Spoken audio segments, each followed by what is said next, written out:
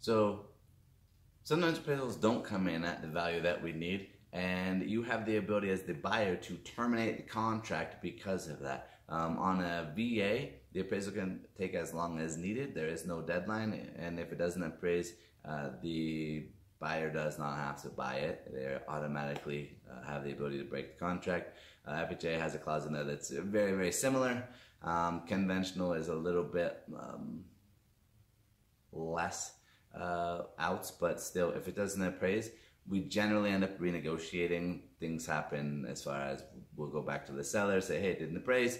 What do you guys want to do about it? Appraise that this. And oftentimes you get it for a little bit less, but not always. They can say, take a hike. We're not going to sell it to you for what it appraises for. And if you don't have the money to pay any extra, then the deal dies and we're back shopping again and they're looking for a new buyer.